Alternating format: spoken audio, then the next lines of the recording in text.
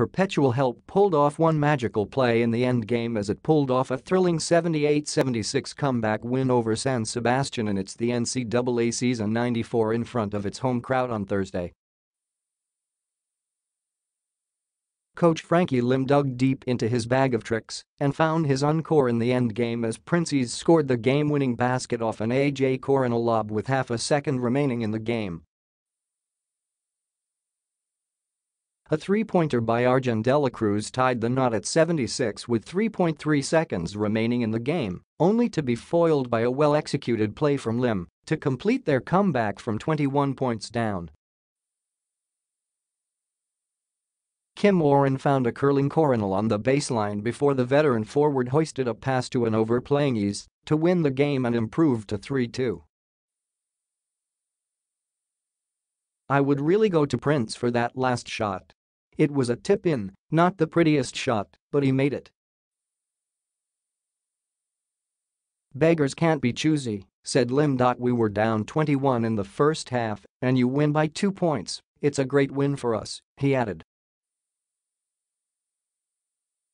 The Altas found themselves trailing in the second quarter, 39-18, as the Aurin-led Stags looked untouchable in the first half. But Edgar Charcos and Coronel came to life as they led the Altas' comeback before letting Eze take over late.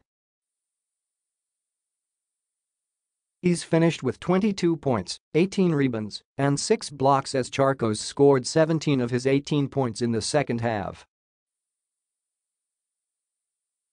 Coronel, meanwhile, had all his 9 points in the final 10 minutes. Bulanati led the Stags with 21 points, 12 rebounds, and 3 steals as Alvin Capabers added 19 for the now 3-5 Stags.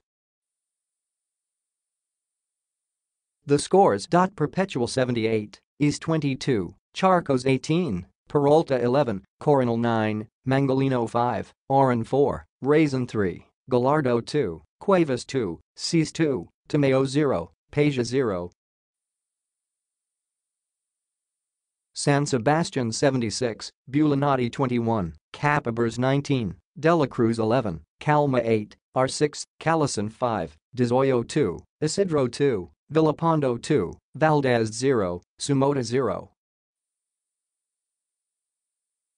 Quarters: 12-20, 27-46, 51-57, 78-76.